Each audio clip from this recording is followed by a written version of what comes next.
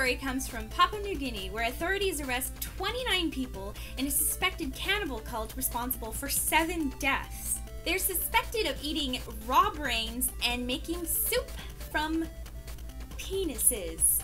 The group was part of a much larger, approximately 1,000 strong cult trying to rid the area of witch doctors. These people who were demanding money and sex for banishing evil spirits. The cult members actually believed that if they consumed the bodies of the witch doctors, they would gain spiritual powers and somehow be bulletproof.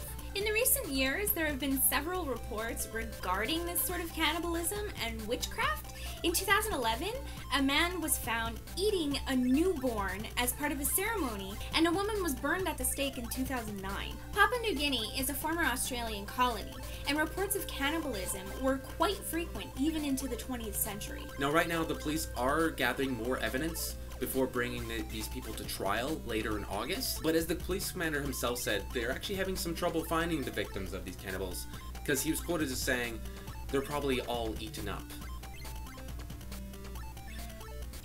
And for our question of the day, penis soup, your thoughts? Let us know in the comments down below. And if you've liked what you've seen today, don't forget to click that like and subscribe button. And we'll see you in a couple of hours.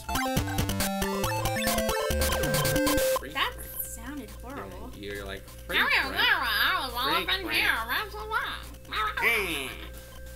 want some snake tonic?